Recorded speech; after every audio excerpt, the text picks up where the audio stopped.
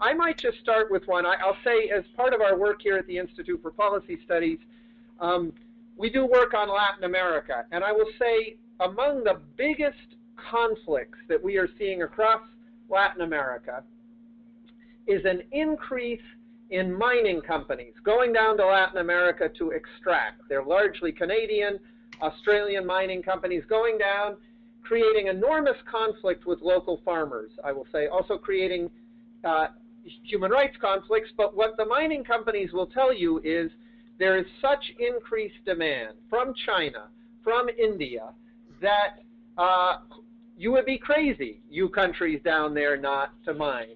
And I want to mention that the positive part of this story is several governments have now stopped the mining for environmental reasons, for the reasons you've raised. The Salvadoran government, no new mining contracts. The Costa Rican government has just stopped open pit mining. And the farmers, on the other hand, just to give you a piece of it, and I'm curious, Dennis, where you come down in terms of what's needed to speed up the transition to sustainable agriculture that you've mentioned. But a number of governments, motivated more by the rising costs of petroleum and chemical inputs, and also by the rising cost of imported food, are pursuing policies that encourage sustainable farming, sustainable agriculture, agroecology. Almost everywhere that we're getting reports from allies, there's been a growth in incentives around that farming. So I'm curious, just for all of you, one, how you take on, how do we stop the fact that China, India, Brazil, growing fast, are increasing demand for both fossil fuels and minerals? How do we factor that in? I think so that, as well as what are ways to speed up the transition to the things that each of you were talking about. What are the sorts of policies? And I'm curious, I noticed two of you are sitting there in Seattle, you know, the city that gave us the $15 minimum wage. Are you thinking that most of the stimuli for this in the U.S. will come from progressive states and cities as we sit on the eve of an election, or do you have hope for some policies at the federal level? So let me stop there. As you think about it, let me ask here any of our colleagues sitting here around me if you would like to add in to the conversation here. We have Sarah Van Gelder from Yes Magazine, who's visiting from David's hometown there over in Seattle. And Harley, could you bring the phone over to Sarah so that people can hear her question? Thank you. Hi, Sarah. Good to see you. Yeah, good to see you too. Yeah, so I'm curious about sort of following up on the mining question, because so much of what we rely on comes from minerals, right? Our whole high tech and our whole lifestyle is really built around having access to these kinds of minerals, and yet they seem like they are unrelentingly environmental disasters. So a sort of a small question around that is, you know, I think the natural step basically says you should not be taking things out of the Earth's crust. You know, that's just we can't do that anymore. Is that what you all think? And on a larger scale, there's some people who basically believe we can kind of slot in green practices where we have had non-green practices and basically keep our way of life pretty much the same. And I'm coming to have some real doubts about that, and I'd love to hear what you all think. Can we actually keep the same way of life we've had up till now, or are we talking about not only changing our economy but really changing our whole way of life? Great. And time for one more. Anyone else here inside the room who would like to add anything at this moment? Robert, Robert Nadeau, since you've got the microphone right there. Yeah, I think the sobering conclusion I keep coming back to in all of these very wonderful debates is the fact that we've got now a decade, perhaps, two at absolute most, to go through a massive transition on all levels and scales and create new institutional processes worldwide. It sounds rather intimidating. I can conceive of scenarios where this can happen, but that's going to involve, I think, a whole lot of struggle and a whole lot of breakdown of existing systems. And it's not a pleasant vision, but as far as I can see, it's the only way forward. Great, thank you, Robert. So let's start right back with you, David. Any reactions to these comments? Yeah, I want to kind of come back to the to the basic frame of the discussion. It's interesting that a lot of our comments have focused on mimicking nature, which is in our institutions and behavior, which is key. But I also note that there's a deeper level of working with nature, working with Earth's generative systems, which I know is a deeper piece of Jason's work.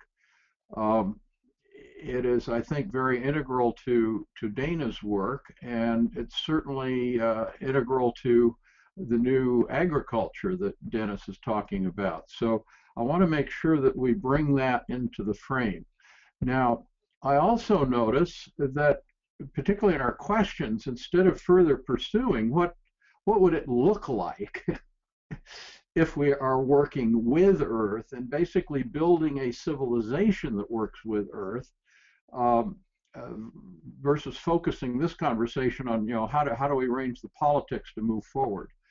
Now, that said, I'd come back to again the basic frame that a key to moving forward to a new human civilization is fundamentally changing our shared species story, our cultural story.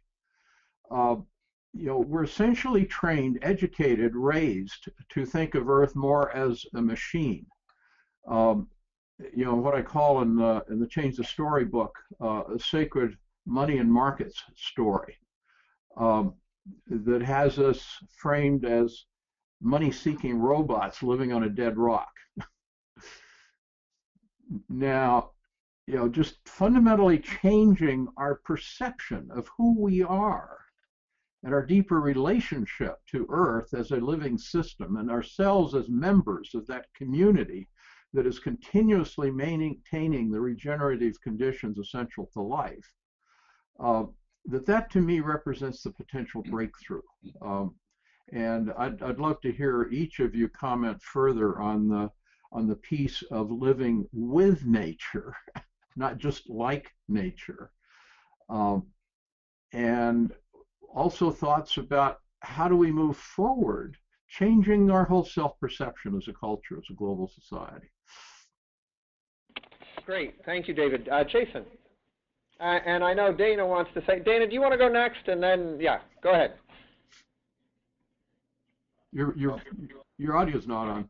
Yeah, we can't hear you, Dana. Sorry. Okay.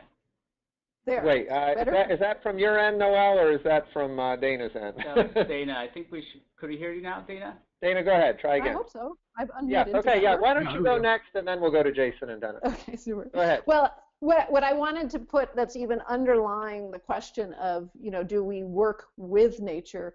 We actually have to accept the reality that we are nature, and if you can't fundamentally say that with a then we all bets are off. And the reality is not only are we nature, and we are part of nature just like every other species out there, that also means we are not immune to the laws of natural selection. And we can't just ignore that will have an effect on us. And so when we think about bringing about the world that we want to thrive in, that we're capable of thriving in, that we want for us, it does behoove us to make that connection that we are nature. Therefore, we better behave like nature. And the fundamental premise under natural selection is quite simple. You can spend a whole semester in school studying it, or you can accept that it's adapt or die. I mean, that's bottom line. And we see adaptations in nature, very, very rapid evolutionary changes under two conditions. One is under extreme threat. And so when conditions are so bad that if you don't figure it out, you're toast. You're completely removed from the gene pool. That's the end of the game. We actually see rapid changes in the genetic pool and therefore the behaviors and adaptations in species. The other place that we see it is when life is so great that your brain has so much fat that it doesn't know what to do with it, and it can afford to take those risks. So both ends of the spectrum, where it's like, yeah, sure, why not? What's the worst that can happen? I lose a few members of the population, or I better do this, or I'm really in trouble.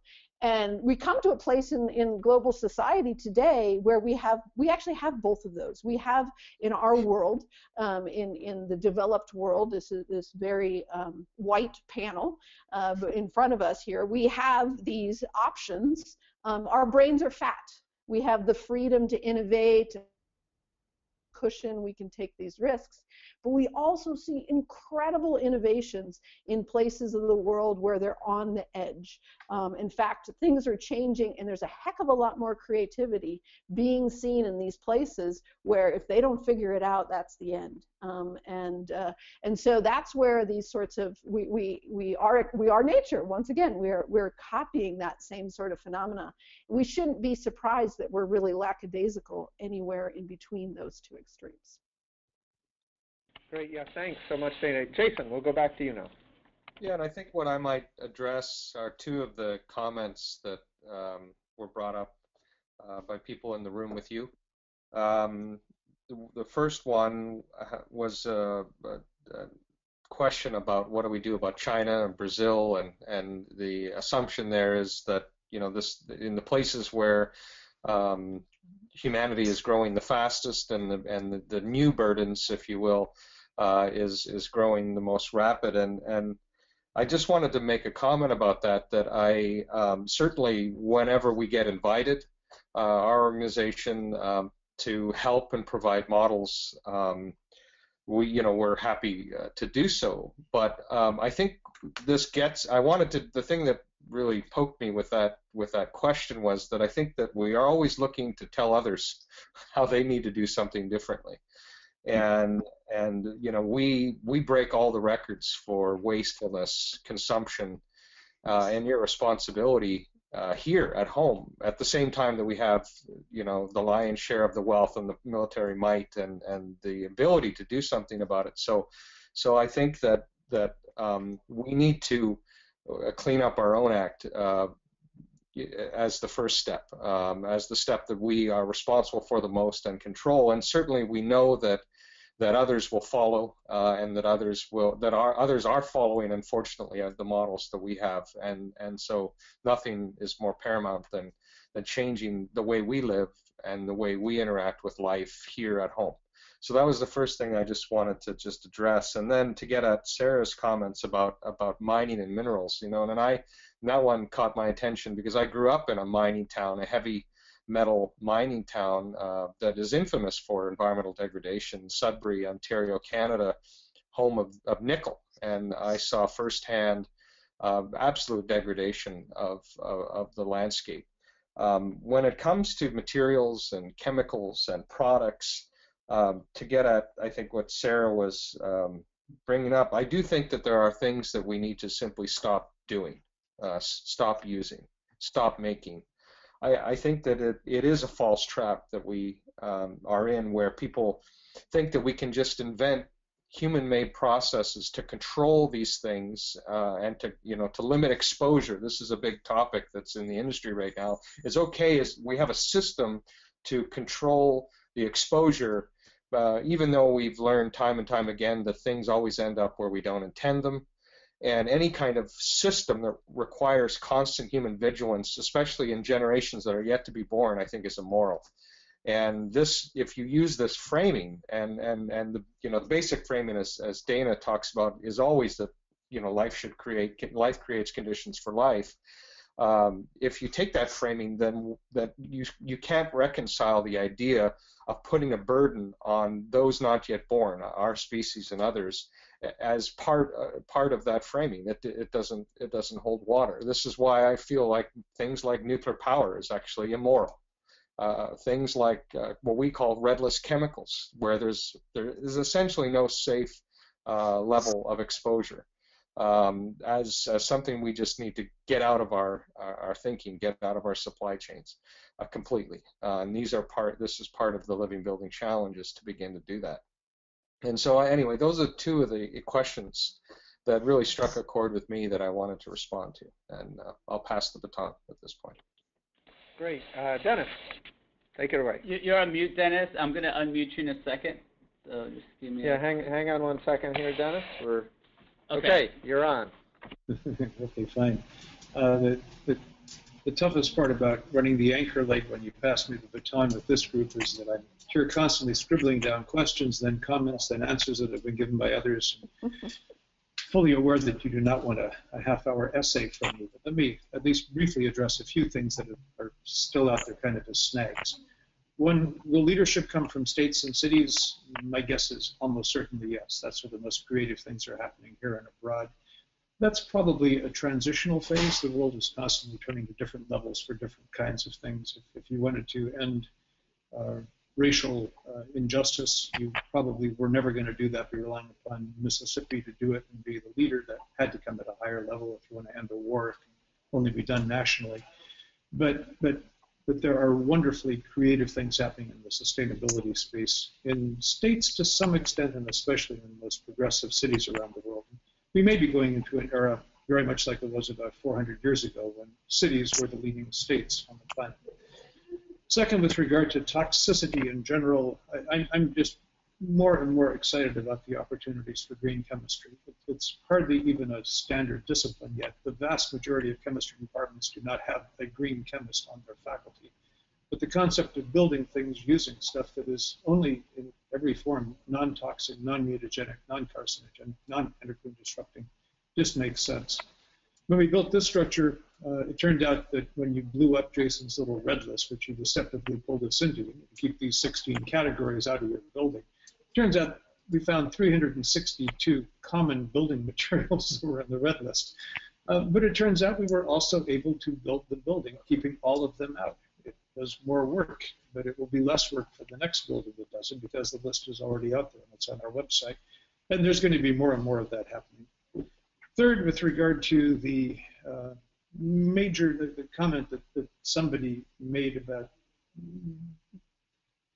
the formidability of the challenge ahead of us in the next 10 to 20 years of addressing globally the climate issue, and coupling that with Jason's comment about America, I would just remind us that on a number of instances, we've come to crossroads, ignored them, failed to take exit ramps that were easily available to us.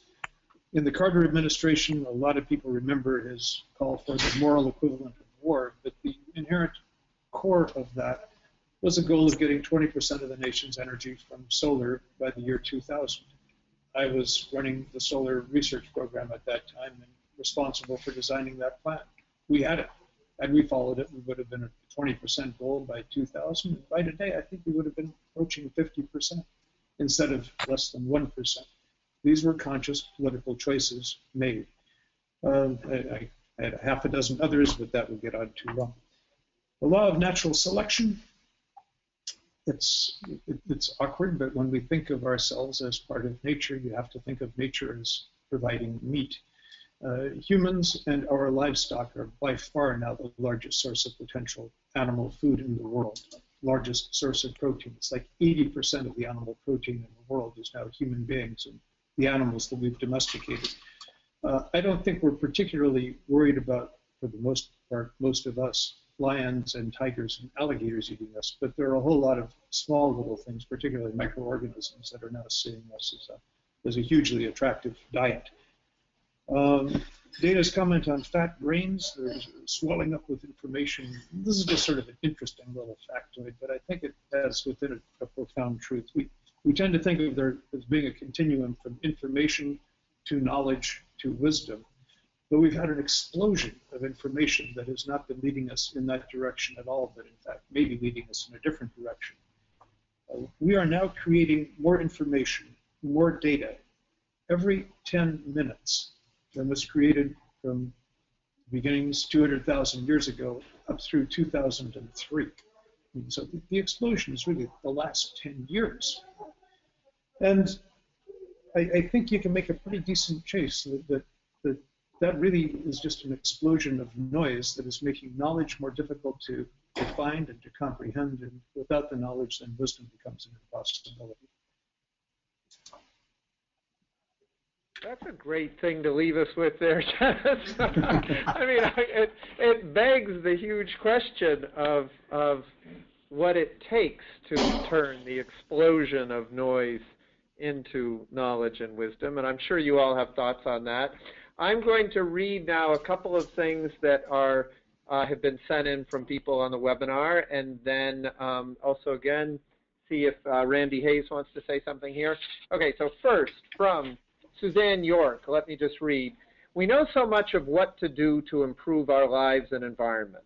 By changing the industrial agriculture system, and especially animal agriculture, could have an almost immediate effect. Less deforestation, less carbon emissions, less dead zones, less pollution, and so on. Yet agribusiness is so powerful. With more and more people eating meat-based diets, can we really change this system? Would implementing a rights to nature approach be the best hope for the environment, wild species, and domestic animals? None of you have mentioned that frame. We had a session before on what Gus Speth called Earth Law that got us into the rights of nature, but that's one question.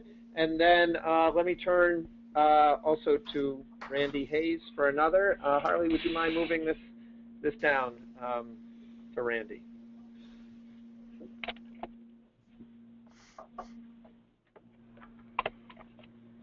Yeah, hi everybody. I was just responding, Dan, to your question about the Earth's crust and the principles of the natural step. You know, in the 70s, there was a lot more discussion about renewable resources and non-renewable resources than I hear, you know, more recently in the general dialogue of sustainability. But it just strikes me that we would want to have a closed-loop, zero-waste, sustainable production and consumption system as a general principle of the alternative model for deep long-term sustainability. I mean, I think we would all, you know, agree with that. But you particularly want it with non-renewable resources. So I would say the stuff that's already been mined, you know, we can't easily disconnect from the minerals and metals in the system right now. And it would probably behoove this project to look at kind of a scenario, like a narrative that David Korten calls for, kind of a storytelling narrative on at what point have we kind of removed our foot from the throat of the crust of the earth by, say, 80%, right? And how at that point do we keep the non-renewable, they shouldn't be called resources because they're not sourced again and again, the non-renewable sources in that closed loop vein, right? And then likewise, one wants to use renewable resources in the same closed loop, zero waste, sustainable production and consumption vein, but they do wear out differently, right? So when you take paper and recycling paper, at a certain point, you need 20% virgin fiber to go into the recycled paper to maintain its strength. Well, that's okay. You know, we can do that in society. So I could picture, you know, a kind of a phased transition where we're sort of 80% with our foot off the throat of at least the Earth's crust, and then 80% along the way to mimicking the principles of the alternative economic model for deep long-term sustainability, the new economy, whatever one wants to call it. You know, but the language is not unimportant, like the point about sources and resources. It also strikes me that a closed-loop sustainable production and consumption system is maybe the wrong language as well. We maybe need to come up with something other than production and consumption, because when you extract oil, you're not producing it. You know, Amory Lovins was brilliant on this, you know, decades ago. You know, don't tell me you're producing. You know, the oil companies don't produce oil. They extract it, right? And so I think we need a language component to our alternative economic model where we at least internally start to use a different kind of language that's part of the new story that David's calling for. And maybe something like, instead of production and consumption, closed loop cycle, it's really more something like assemble, consume, and reassemble, along the, as was mentioned about mimicking the ways of nature. Okay, let me, I'm going to read just one more here, and then we'll put it back to the four of you in any order you want. I mean, I think we should maybe let Dennis go first so that all the stuff he's been writing down he actually gets to say. This is from someone who's on the webinar whose name is this is from Lena here. Is voting with a fork a rich person's thing? Yeah. Sorry. Is voting with a fork a rich person's thing? Organic food, solar panels, and green buildings are still way more expensive than conventional products. How can we make the transition accessible to everyone? How can we make people who are already struggling financially, how can we make people who are not struggling financially pay more? Oh, I see what you mean. I'm sorry. It's a moral question. Yeah, how can we have people who are already struggling financially pay more? Okay, which of you would like to go first, and we can change the order up a bit? Jason, you go ahead. Well, this is something that we work with a lot, especially around green building, because obviously a lot of what we promote in the current economic framework does cost more. That's not because it ultimately does cost more, because I guess we've already talked about we externalize a lot of the costs, but in terms of to the average person, some of what we promote costs more. But the thing to remember is, and I think this applies to food as well as to building, really, and to products, is that there's always something that you can do. Regardless of your economic level, that this isn't an all or nothing issue. Certainly there are some things that for now, unfortunately, does require more resources. And I think it's specifically on people that have the resources to support those things, to drive costs down and to change the economic model. And we've certainly seen that with photovoltaics, which have been a more expensive proposition and not something that people casually can purchase. But the price of solar has been dropping precipitously, while at the same time the efficiency of solar is increasing, which is a wonderful set of trends, making it more and more affordable for people to do. And at the same time, as it becomes more affordable, you start getting other funding mechanisms in place, incentives in place, which again makes it more accessible to more people. We've seen the same with food in different ways. With initially organic food, the price points were much higher than now. The other thing to remember is that people, what they choose to value for the most part, really is the issue. Not so much the cost, but what they choose to value. When we choose to value something that doesn't help us, we are in fact spending our money in unproductive ways.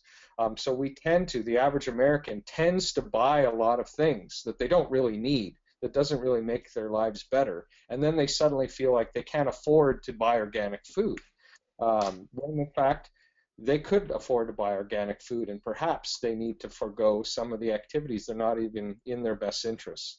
And this applies to everybody. So again, what I just wanted to respond to is that thankfully there are things, green building, food, products, that anyone pretty much can afford to do, and that's what you should do. And for those that are able to do more, they have an obligation, I think, to do more. Great. Who would like to go next? Which of you? Dennis, go for it. Yeah, Dennis, before you do, could you try again to get your microphone closer to your mouth? Great. Okay. Sorry about this. Is this better? Yeah, that's good. And we appreciate what you're doing there. Dennis's issue is he's sitting in a big building there with lots of people around him. So. Yes. Anyway, thank you, and thanks, Noel, for muting Dennis when he's not speaking. So, Dennis, you take a crack at it. Okay, great. A handful of specific odds and ends.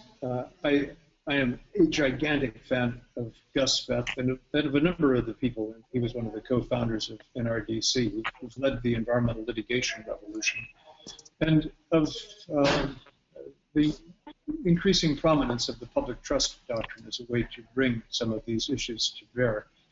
I do think that it places an enormous burden on the courts, and they are the branch of government that does not have an army, does not have a police force, does not necessarily represent the public will, and I'm candidly much more in favor of building a democratic constituency for these things than to have it imposed. And finally, given what has happened to the judiciary over the last 20 years, I'm not at all convinced that although we've still got courts of appeals that can be coming through on this, that this holds a long-term answer to it. So it's worth exploring, but we do not want the Supreme Court weighing in on the wrong side of that issue. So that's a strategy issue. Second, with regard to closed loops, I mean, this is one of those places where price mechanisms actually are enormously valuable. If you've got something that has a huge amount of energy that is embodied in it, and that was expensive electricity, and that then means that if, to take the obvious example, if you can be recycling aluminum instead of mining and refining bauxite and saving 95% of the electricity, suddenly aluminum is worth enough that we recycle enough every year now in the United States to replace our entire aircraft fleet. I mean, that's a lot of aluminum, and we can have that same sort of thing going. I don't think it hurts people in different economic strata. It's one of these cases where you pay a little bit more upfront for the container, but you have something that's hugely valuable that you can return at the other end as well. So it's just basically a behavior motivator rather than discriminatory economic, assuming that everything's structured well. That I know can always be a big assumption. And that leads into voting with your fork. Yeah, I mean, this is always going to be a tough one. Jefferson argued that people should not eat meat as courses at meals, that they should eat it as garnish, they should eat it as condiments. And that if that happens, then you get ample protein. You can do it in a way that's affordable. You're spending no more. That you have an absolute right to have 3 Big Macs a day, then you will not be able to do it under our current agricultural system doing this. That goes also back to the question, is it going to be necessary to change our lifestyles? And I think it's not only necessary, but it is desirable, no matter how you look at it, to be cutting back on the unhealthy food that is now very affordable, but is really also very bad for us. And finally, a little, let me say one other thing with regard to meat. When we went out to interview a lot of dairy farmers and ranchers in the process of writing this book, Cow, we found a ton of them, almost all of them, no, I'd say all of them small, all of them 500 animals or fewer, many of them very politically conservative, who are working incredibly hard to do this right, to do it sustainably, very conservative people who are using part of their farmland as wildlife sanctuaries and as things that contribute to bird migration. Folks you would not have expected just in terms of their overall stance on a variety of other issues, but get into this and would in fact be very comfortable talking about biomimicry as part of how they're doing it. Within that, and this is not without exceptions, but there was an interesting thing. If they had names for their cows, they tended to behave better. If they had numbers for their cows, they tended to behave worse. And there's something in there, I think. And then finally, with regard to photovoltaics, just standing on Jason's shoulders on this, as a general rule now, if you look back all the way back to the mid-1970s until today at global production, there's something akin to Moore's Law. Every time that we have doubled the worldwide production of photovoltaics, the average cost has gone down about 18%. That's not going to go on forever, but there are some new technical possibilities of new materials and other things that may allow it to go on for quite a while into the future, until the point where solar literally becomes ubiquitous. And finally, I keep saying finally, there is a vision that I think is a credible one. It's one that I've held for maybe a third of a century now. That much as when nature moves into an area that is somewhat barren, It takes sunlight and photosynthesis to convert that into something that is healthy. We had Mount St. Helens exploded out here. It turned the whole surrounding area into a barren wasteland. First things that we got were some mosses and some lichens, and then it came up and made a little bit of topsoil, and some ferns and plants got into that.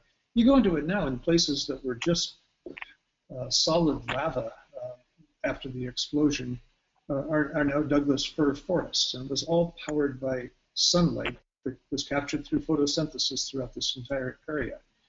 If you go up in a drone and look down at the rooftops of any American city, it is a little bit analogous to Mount St. Helens after the explosion. And I think that something can be done with really efficient, affordable, foldable tanks covering all of that area and suddenly becoming an enormously rich new source of energy for us as a civilization. Thank you very much, Dennis. That seems to be a lead-in right to you, Dana.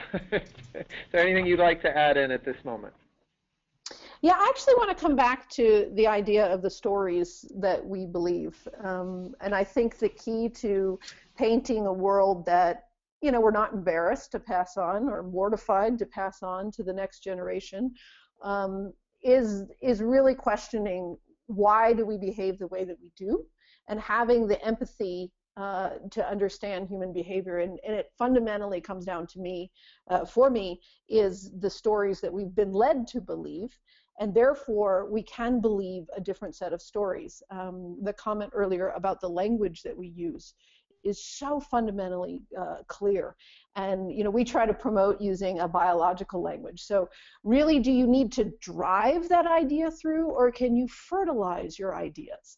And just choosing your verbs fundamentally changes the way we view our relationship with the natural world. And being willing to say that, you know, back to the comment of the earth as mother that we see in indigenous cultures being so common across these indigenous tribes, is honoring that inherent worth in nature, which is what the Rights to Nature space sort of is ultimately about.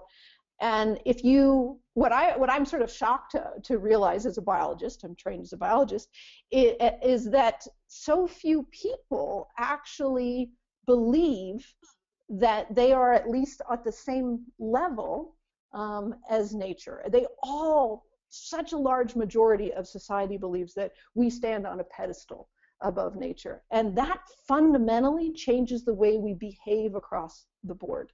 I mean, if you believe that the earth is here for us to consume, that there is no such thing as limits and boundaries, and that the afterlife is probably more valuable than the current life, then all of our behavior makes sense. That's a perfectly behave as a species if that's the story. And if you look at the media, if you look at the language, if you look at the dominant message that travels around the world, those are the underlying premises. But if you start framing a different story, that maybe we're on the same level, that maybe the earth has been around a little longer than we have, and that we are a part of it instead of it in service to us, and that there are such things as limits and boundaries, and that those are an opportunity not to overcome, but to be as creative as we possibly can in that space. In fact, back to the metals and minerals point before, from a design perspective, it's a really primitive, crude way that we do our world. Like metals, that's like such an easy way to accomplish something. I mean, if we really want elegant design solutions, there's a lot more options out there. And we've sort of taken the cheapest, crudest, most, and when tasked, actually, I can't drill 3,000 meters beneath the surface to get my energy source, then, oh, maybe I'll try photosynthesis. Maybe that's an idea that we could tap into. So using these limits to empower the creativity that really is possible is, I think, where the opportunity comes from. But it's only if we change, to Jason's point, you know, what we choose to value or what we choose to believe as the story that dictates our behaviors. And if we only believe that there's two stories, either the brown bag loincloth story or technological wizardry story, then we've really sold ourselves short. That there's actually another story that, especially in the environmental movement, we've really failed to craft. And people want to run towards something they're excited about, not run away from something they're afraid of. And so by changing that story and really making it vivid, then I think we'll have something else that we can believe in. And it doesn't just have to be panels on our roof. Maybe the whole skin of our entire building should be generating energy. I mean, that's what an aspen does. That's why they're white, because if they were brown, they couldn't absorb light through their bark. So their whole skin absorbs energy. Totally change the story, and then that's what we can believe, and then we make it happen. Dana, that was a beautiful blurb for David's forthcoming book. David, do you want to add anything at this point? I do. I love what Dana was saying about our story, and I've become almost obsessed with the issue of the story frame, partly recognizing that the political power of the corporate right rests very much on their ability to control our framing story as a society. And I know we've all been through this discussion before, that those of us on the progressive side tend to organize around issues and facts and occasionally values, but we rarely address the deeper framing story. So the corporate story starts out that money is wealth, making money creates wealth. So there's part of the language distortion right there. Money's just a number. It's an accounting entry. It is not wealth. What is wealth? Well, that gets us into the generative systems of Earth. That's creating real wealth that is the ultimate constraint on our consumption. But the other piece of it that we haven't mentioned at all is the story by which we define ourselves. What are we? What does it mean to be human? Now, again, the corporate story as well. We're consumers. We're individualistic, greedy consumers, and we're inherently competitive, and that's how we advance society. The New Living Earth story is, life is fundamentally cooperative. The systems of Earth are fundamentally cooperative. The cells and organisms of our body are essentially cooperative. Otherwise, we could not maintain the conditions of life. Now, I actually want to mention, since Sarah Van Gelder's there in the room, she might want to comment on this. She's just coming out with a Yes book on happiness, which of course is the key to looking at, okay, what does it truly mean to be human? What is it that brings us true satisfaction? And it's not necessarily consuming the most gadgets. It's certainly not beating down our neighbors to get a jump on them. It's about being part of a contributing member of a living community. Even the whole idea that we can free ourselves from the need to work, so we can just sit around watching television or play golf or whatever, also completely ignores what we understand about what it is that really energizes, it makes us feel alive, gives us a sense of happiness. So we've really got to pay attention to the framing stories, and how do we get control of that away from the corporate right. And part of what gives me hope, again, that Dana touched on, the universality of this Living Earth story among indigenous peoples. And as we have these conversations, I'm absolutely convinced that story lives in the human heart. All we have to do is liberate it, give people permission to express it and explore it. And that is suppressed, again, by the corporate control of the media and control of the story. And if none of us are actually out there speaking Living Earth, we are living beings born of a living Earth, then nobody hears it and nobody engages in that conversation. But I think we can break that conversation open very quickly if we put our minds to it. Okay, Sarah Van Gelder, is there anything you'd like to add about the happiness piece that David just raised before we turn to others? A little bit? Okay, Dave, okay. All right.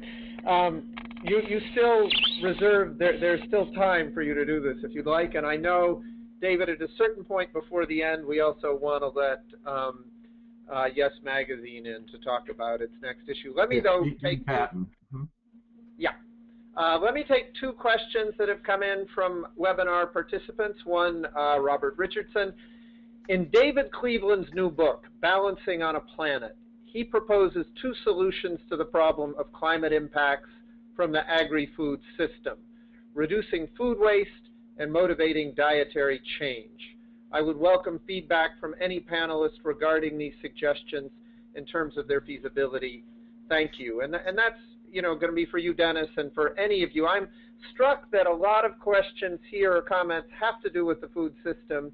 I do think it's partly because people do see such movement in that area, and because around the world, the old system is so failing people that it is universally recognized as failing. And that, back to Dana's point, what speeds up innovation and change? The failure in the food system, it feels like it is doing that in different parts of the world. And then Larry Chang. Presenters and comments are all on right track, but moral and cognitive suasion will not get us to scale in time. We do not have centuries to work this out. Governments and politics are inefficient and cumbersome. Money is still the name of the game. Under the profit motive facilitated by the monetary system, until the profit motive facilitated by the monetary system is removed, the prevailing modus operandi will be more of the same. Dana's point is cogent. Until we can adapt to a new post-genetic code that governs our economy, we shall surely perish. Okay, so those are two comments. Anything else from here before we turn it back to our folks? Did that stimulate you to want to say more, Sarah, at this point? No. Okay, all right. Okay, Noel Ortega wants to say something, and then we'll turn back to all of you. Noel. First of all, I just want to say thank you to all the panelists. This is a great conversation. One thing that I've noticed that hasn't really been touched upon a lot is people. In other words, workers. How do we envision, or how does that play into the role of the different principles of design? Are we thinking about worker-owned types of businesses or companies, corporations that will design and build these buildings? So that's one of the that's my only comment I have, and I would love to hear your thoughts on that. Yeah, it begs, it's sort of back to you, Jason. It does beg the question. You mentioned that you have 250 bullet centers that you've helped stimulate around the world. And nobody has mentioned ownership models. We do view a more democratic ownership of the economy as one of the pillars of a new economy in the work that we've put forward. And we'd be curious to know a little bit more from your experience. I mean, how have you addressed those issues? And also, I'm very struck, you know, Dennis said that he knew a way in the late 70s to get us to 20% solar by 2000, and we'd be at 50% solar by now, and we're just at 1%. I'm curious where you feel we are on the transformation of the building economy. Dennis said, we learned a lot of things in making the Bullitt Center that will make it easier for the next one. How far along the way are you towards transforming the way we think about buildings and we build buildings? Okay, back to you all. Who would like, anybody else like to go first this time from these comments? David. Yeah, actually, a brief issue on ownership. I mean, those who participated know that we regularly talk about ownership and cooperative ownership. I just want to note that I'm working with John Fullerton on a future webinar session that will explore some ideas that he's putting forward that I think can be extraordinarily powerful in transforming the systems of ownership, starting with pension funds and endowment funds, just on basic principles of finance, to begin to expose the the extent to which the Wall Street casino financing is contrary to fundamental financial investment principles for organizations that are actually trying to invest for stable long-term returns rather than quick speculative returns. And that's a different conversation, but I want to alert people to it because I think we're maybe getting a handle on that question that goes way beyond anything we've discussed before. Great, Dana, you're next. So those were sort of three random questions. I'm going to try to stitch them together a little bit and go back to, again, speaking on behalf of the other 30 million species. I've been around a little longer than we have. Nature has no notion of ownership. Like the whole idea of ownership is non-existent. You don't. That got some sense of boundaries, that this is mine and that's yours, and therefore I can only manage this space and not that space, which is completely antithetical to a story in which you actually understand how interconnected and interdependent everything is. And so until we sort of really disperse, I mean, there's nothing more than democratic ownership is just dissolving those boundaries is what we're trying to do, and to accept that. And at the same time, there's no such thing as, I mean, there is profit if we define it in the sense of enhancing the conditions for life. That there's a regenerative capability, that would be profit. But there's no such thing as money either, because, as David said, it's a surrogate for value, and nature doesn't use surrogates. As soon as you use surrogates, you have the ability to misinterpret them. The feedback loops are convoluted. There's really only an exchange of value that is true value. There's not a surrogate version of it. So therefore, you can't have profit of a surrogate, because that doesn't exist. It's just a false notion of our belief in an interpretation of a story. And so, yeah, fundamentally, we've got to acknowledge at that core space. And so there's some actually interesting work going on in biomimicry, which takes our life's principles and applies them to finance and financial policy, and applies them to investing, and what are the sort of the guidelines for investing. There's a fairly new book out by Catherine Collins, who's a biomimicry specialist, that's called The Nature of Investing, and she's taken life's principles and applied them to investing. And then this is again where, if we really start asking nature, how do we manage all these things?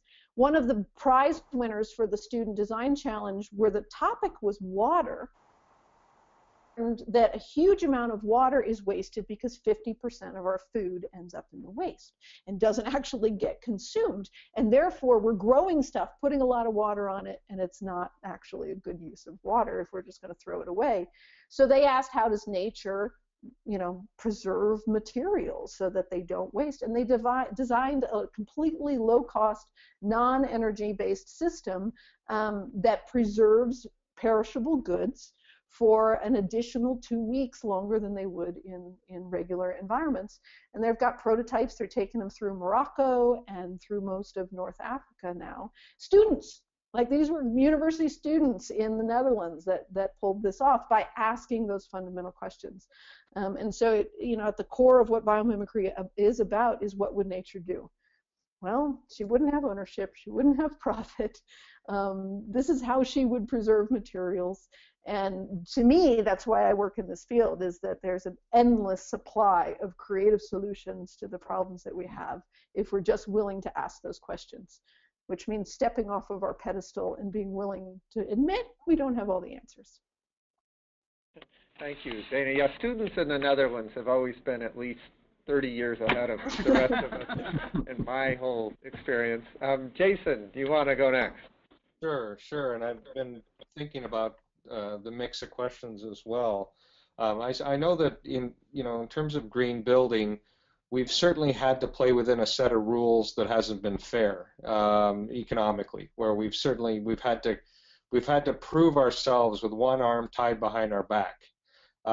even under those terms, we're starting to win, is my belief. And so capitalism can be used to move us towards a better state potentially, even under these terms. When I think about green building, even a decade ago, and LEED is a good proxy here, and I'll use that as a proxy.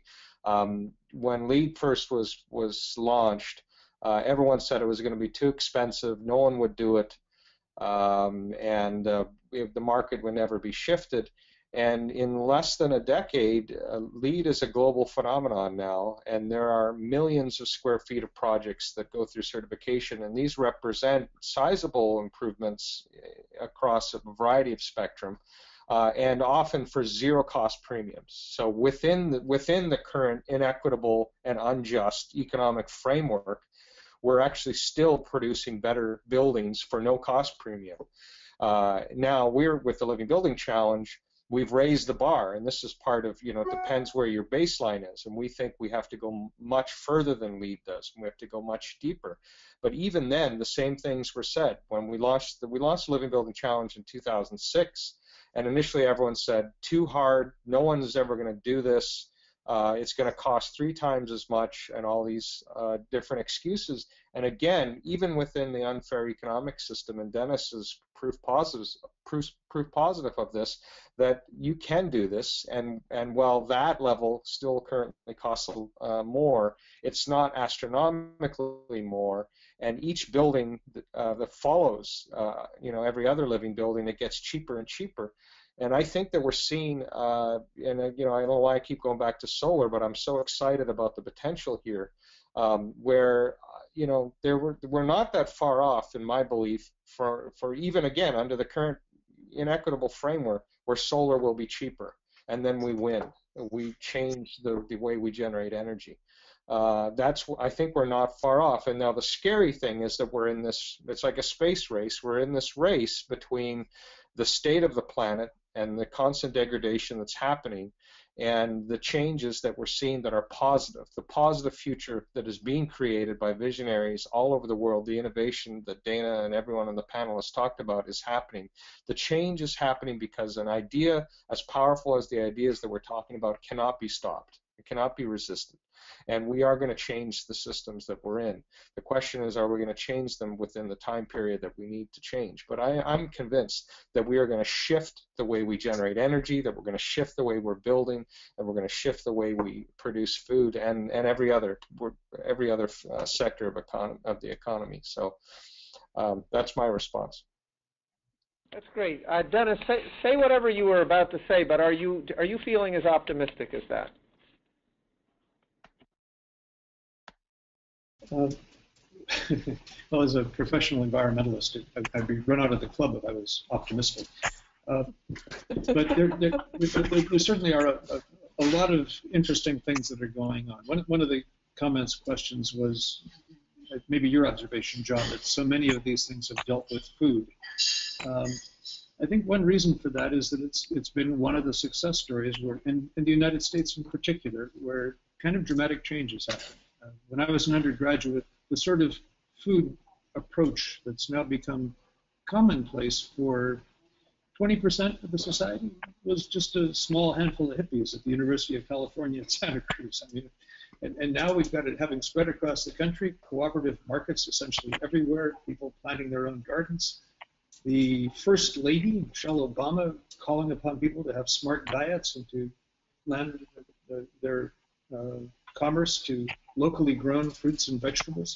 And so, of course, there's some focus because in a world where there are a huge number of things going on in the global economy and the international war and peace and cultural clashes and vast religious things happening, discrimination, food seems to be something that, honest to God, we can make progress on and do it. So it's kind of natural that we fall on that.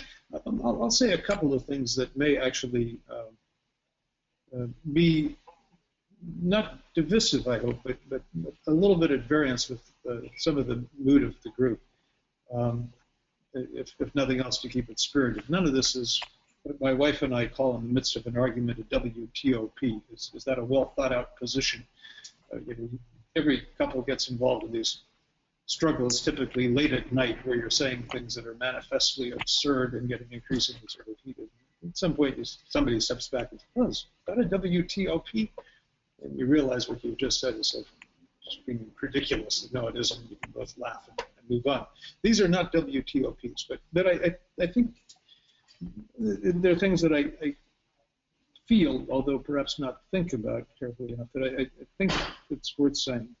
One, the comments on messaging and storytelling, I think, are absolutely right on the market, but the vehicles for storytelling, the medium by which you can communicate these messages is really the big deficiency. I had occasion many years ago to review a couple of books about the pioneers that developed television. I mean, they had a vision. And this was going to be the great democratizing influence. Television was going to be bringing opera to the American homelands. It was going to be the vehicle by which we teach calculus to people who have lousy grade school and high school teachers. It was a genuinely revolutionary technology among the people who were figuring out how to make it work. Goes without saying, that's not what happened. There were a great many of us that had similar sorts of hopes for the internet. But then as we moved into search engines of increasing sophistication and build business models that were all about maximizing rates of return, it became the most effective marketing machine that we've seen, where you can now follow people as they browse the aisles in stores and send them coupons for whatever product they happen to be sitting right in front of. And it's getting ever more sophisticated. Pinterest is now the one that everybody's focused on, because Facebook and Google are talking about what people have done in their past patterns. But Pinterest is this aspirational thing that gives sellers of goods and services insights into what people aspire toward in the future. And so there are people saying this is going to be really transformational because it also mostly occurs on mobile devices. Converting all of this into getting the kind of alternative narrative that we're talking about, so that it happens and happens at a sufficiently rapid pace, is I think a challenge that smarter brains than mine have to somehow apply themselves to. I think we can figure out the stories. I don't think we've got an idea yet about how to communicate them. And finally, I will say with regard to ownership models, I got a law degree at business school. I understand why we have public companies, but by and large, I think it's a really, in many regards, for the issues we're talking about here today, a terrible form of ownership.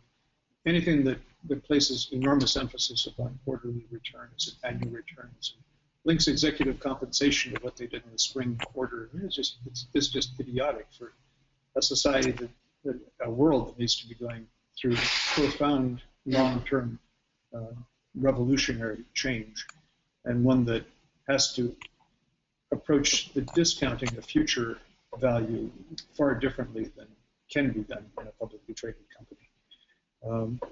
And we've all talked about some of those alternatives. I'm a big fan in the agricultural area of family ownership, but in many cases, family and institutional and co-ops and what have you.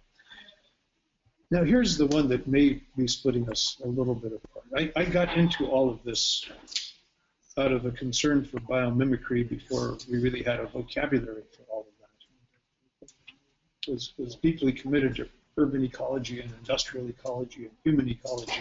And those words just didn't exist, but they were theories about how one could learn from nature to organize ourselves better. Implicit in all of that is the sort of comment that Dana has made occasionally about we need to remember that we are a part of nature. It's not us looking at nature, but it's us as an inherent part of nature. And yet, in this field, we constantly talk about us learning from nature as though we are not part of nature, as though we are somehow this non-natural species that needs to look at everything else differently, that we put ourselves on a pedestal, whereas you could make a case that we've got ourselves in a niche. There's been interesting studies about our two closest relatives, at least genetically, chimpanzees and bonobos. They are wildly different on things like murder and war. Chimpanzees are constantly going to war with one another and killing one another. Bonobos hardly ever. Our murder rate something like 0.1% of what chimpanzees do. So we share 99% of our genetic heritage with both of them, and there may be things that we do that are not the same way that an elk would have behaved or a beaver would have behaved in a particular circumstance, because we are different than them. But what we want to do, I think, is recognize that we inhabit a particular niche. We do have mental capacities for abstraction, synthesis, and that we ought to be looking for things that, honest to God, work throughout the rest of the biosphere and employ them. But the fact that we can't find something someplace else in nature, but that it works for us, may simply mean that we've got a different niche, and that this is what we should be doing. Okay, thank you, Dennis. Now we have time for just one more round here, and Dennis did just throw a bit of a challenge to the rest of you. So I'm just going to read 2 more comments, and then you each of you, the 4 of you, would have 2 to 3 minutes, and we'll let David in. We'll put you last, David, and let Dean Patton in at that moment as well to say a word about the next issue of Yes. But so let me read these 2. Georgia Kelly says, Dennis brought up the fact that when Carter was president and Jerry Brown was governor of California for the first time, we thought we were well on the way to living with renewable energy sources. We thought we would be well on our way to living with renewable energy sources by now. But when Republicans replaced these leaders, we reverted to the default mode in our culture, one that insists on maintaining the economic status quo. We have economic interests that have the power to reserve our gains, and they do. Reverse our gains, I think she meant, and they do. With this example before us, how can we prepare for this backlash as we start gaining real ground? So that's from Georgia. And then finally, Paul Baumann. Nature does have ownership. This is back to you, Dana, I think. Nature does have ownership. It doesn't have surrogates like money, certainly. But story is equally a surrogate. Nature doesn't have storytelling, except in that human beings are natural. There's a great challenge simply to find ways to talk about healthy human participation and partnership in natural systems without self-contradiction. Okay, that's a big one. We will let you let you think about that for a minute, Dana. Okay, so let's go back. This is final round. Jason, if you're ready to go first, we'll go with you, and 2 to 3 minutes there. And anything and if you want to respond to Dennis as well, or any of the things you've heard up till now, this is your opportunity. No, I'm kind of wanting to pass this one off. I can start. Maybe I'll respond to Dana. Yeah, that's fine. I don't mind starting. Great.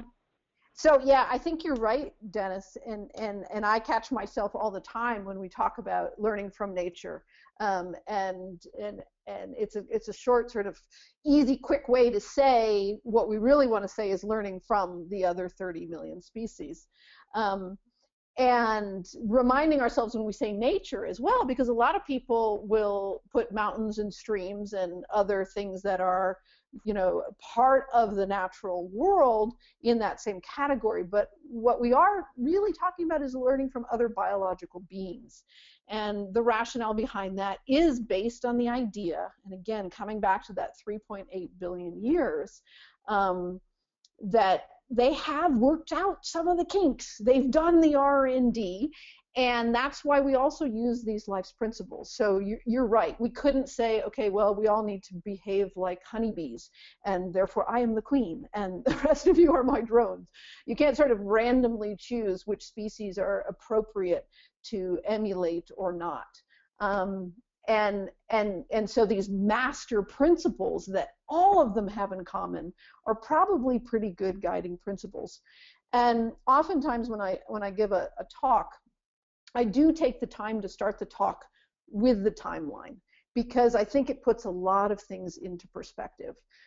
Because we are, as much as we think that we're forward thinkers and we have the ability to project, we actually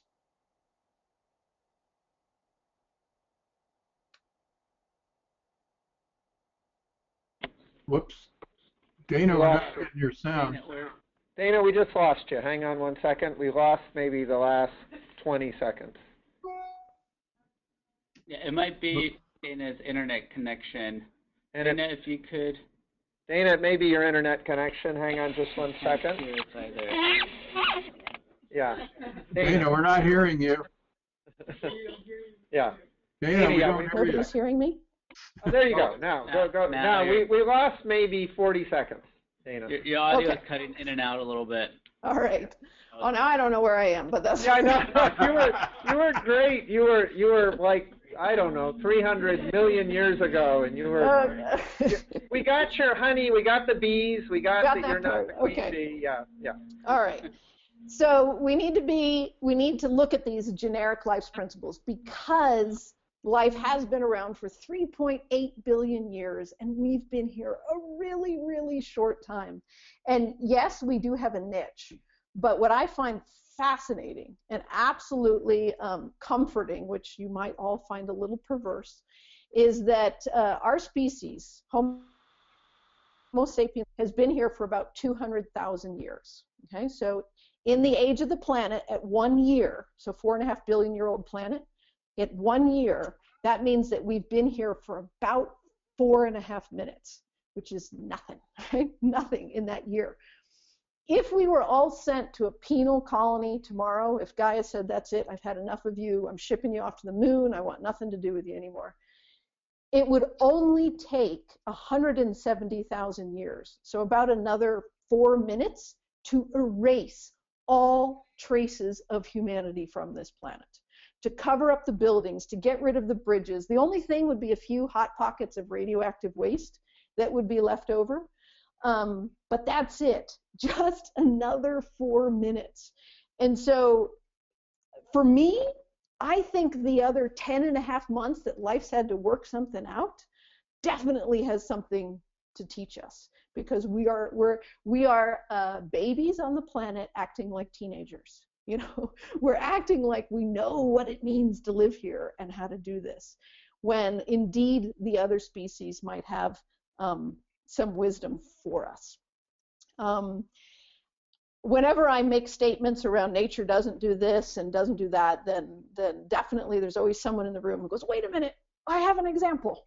And I would love to hear an example actually of definitely, well, we heard the surrogates, but I really can't think of another one that around ownership. As a biologist, it's really hard for me to come up with one. But I can actually tell you of storytelling. So just a quick story, again, to put things in perspective, because if we look with a different set of eyes, we see the world differently. About 3 years ago, a longtime champion of elephant conservation, I forget his name, passed away in South Africa.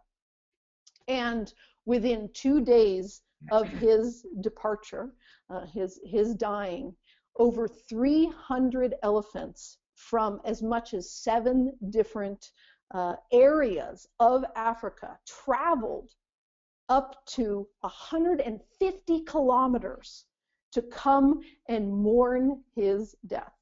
And they came outside his home and stayed for 3 days mourning his death, and then they all walked home. Now, if that's not telling a story and being able to convey it across kilometers, across species boundaries to pick up language, I mean, just because we can't understand the stories doesn't mean they're not being told. Definitely doesn't mean they're not being told. So we definitely have to just keep reminding ourselves of how innocent we really are, and how little we really know, and figuring out how we can put ourselves in a space to ask with that respect that is due a few billion years of experience. Thanks so much, Dana. Okay, Jason, it's yours. Yeah, I'm ready now. I've been thinking about the question about learning from the past in terms of political gain and losing ground that was so hard won to begin with. And but before I do that, just wanted to say this, since this is the last round, just what a delight it's been to be on this panel with all of you guys, and how much I appreciate being included. So thank you again for that. You know, I think there's a couple things to end on related to this. You know, we can't predict the future in real terms. We can certainly see trends.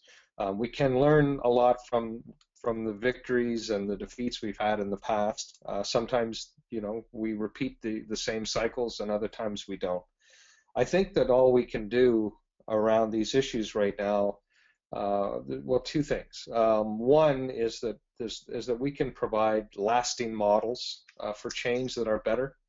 I think that what we're seeing with some of our work is that we're producing, for example, buildings that are not less comfortable and ugly and weird and difficult, and so therefore, you know, they're not so easily dismissed. We're producing buildings like where Dennis is right now that are healthier, that are more fun to be in, that are just better places to work.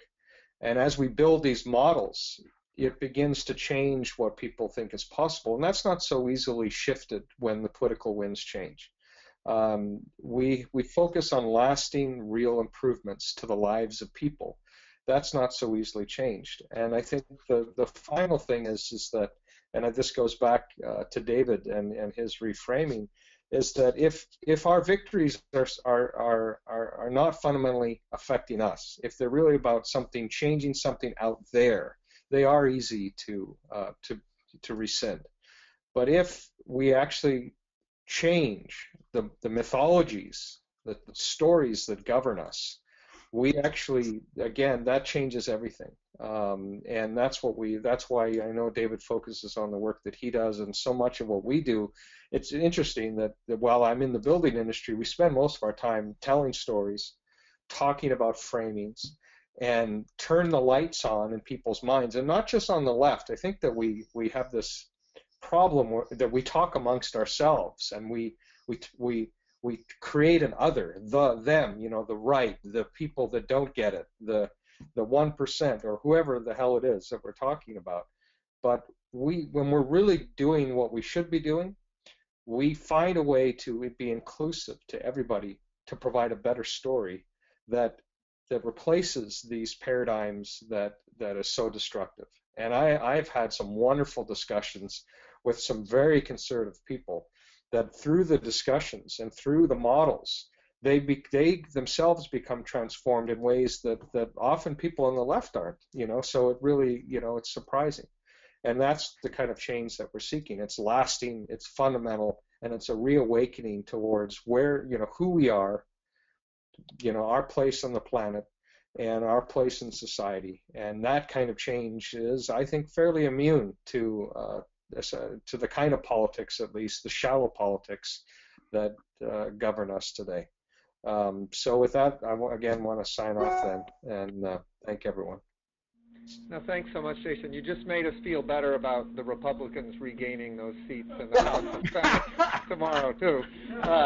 So, Dennis, we turn to you, and I just want to say, as you pointed out, that we have the alternative narrative. It's just the question of how to communicate it. I want to let you know that 3 nights ago we had 50 people in this very room for Gus Speth in his new memoir, fabulous new memoir, and to you, Dennis, and to you, David, we invite you to come here with your new books next year, and we'll help you communicate your ideas to a broader audience.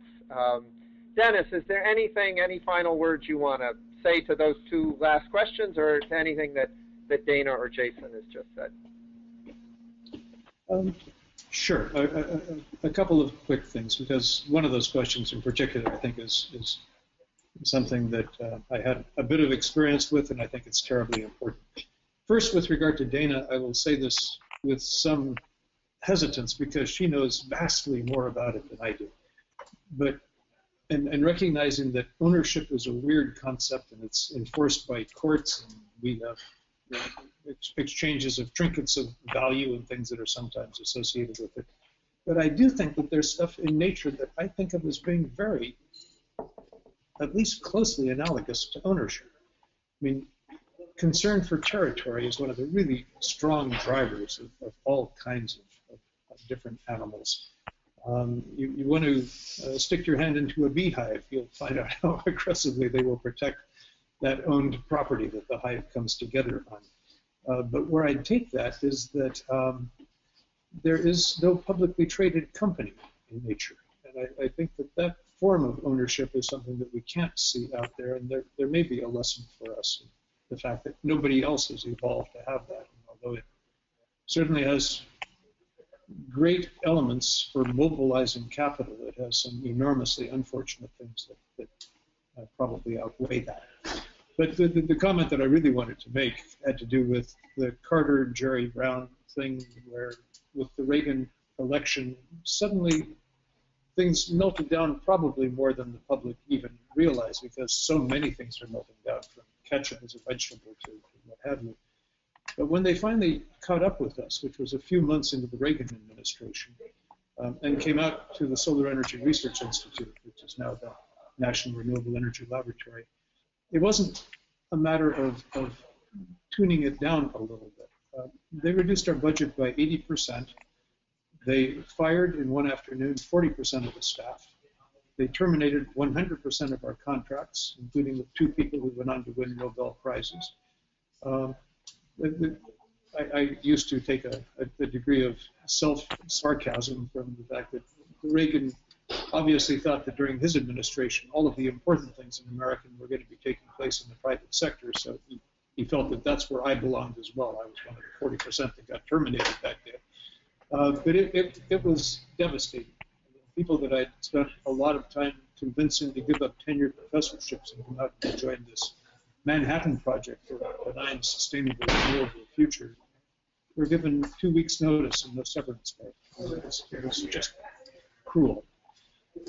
What is different this time is that we're much farther along in 2 regards. One, then all of the bets were inside the United States. Now a lot of the biggest bets are outside the United States. By far the largest manufacturer of and consumer of solar electric devices is China.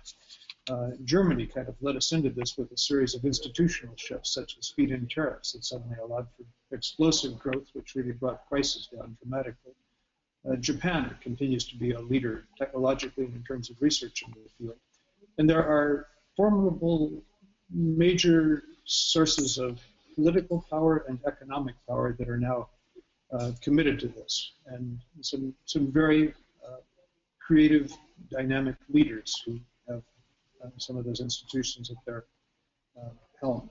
And so, optimism, that's probably a stretch, but I do think that we learned some lessons last time around about what to avoid, and that we are in a much stronger position at this time.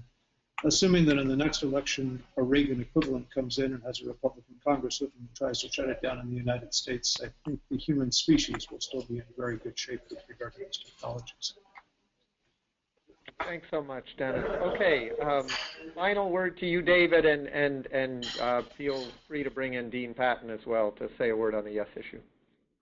Yeah, I'm really looking forward to continuing the conversation with Dana. I think the issues of how do we think about ownership, corporations, money, all of these things in relation to nature is amazing.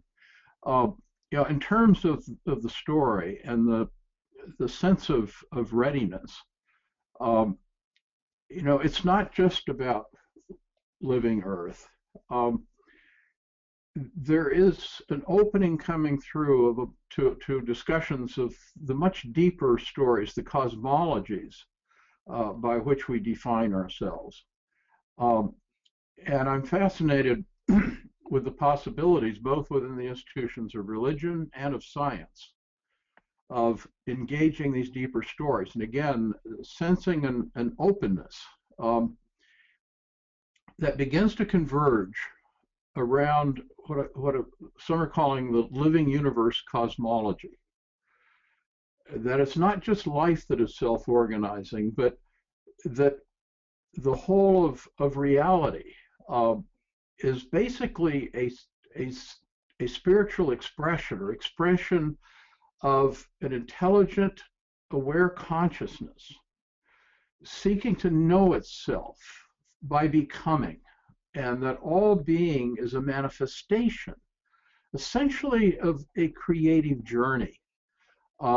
And contrary to science, which got stuck in the model of a mechanical universe back before it began to really uncover the processes by which the cosmos and life unfold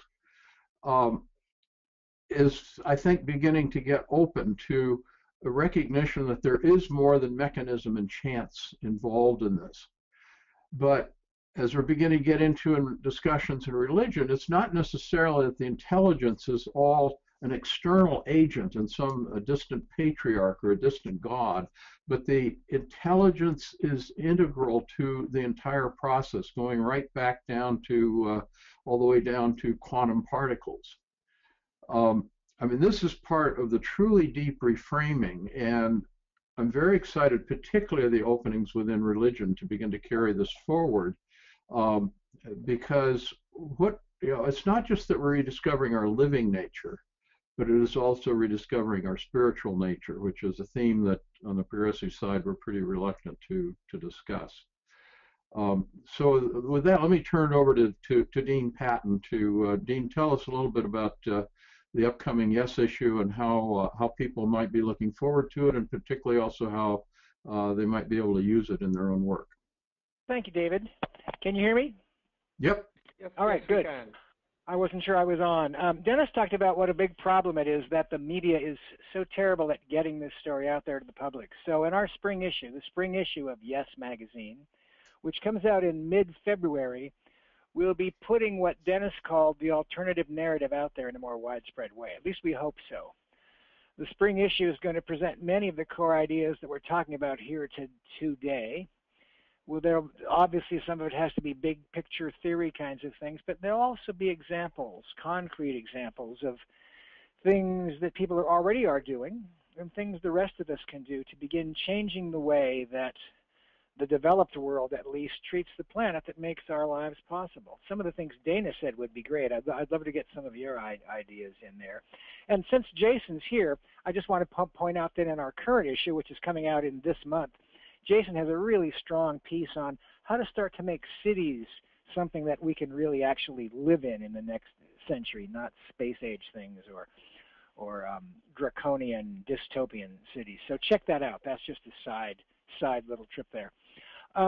We're going to look at ways to integrate indigenous wisdom into our 21st century actions. And may look at bioregionalism and permaculture. Permaculture not just in agriculture, but even in all sorts of ways, urban settings, even in politics.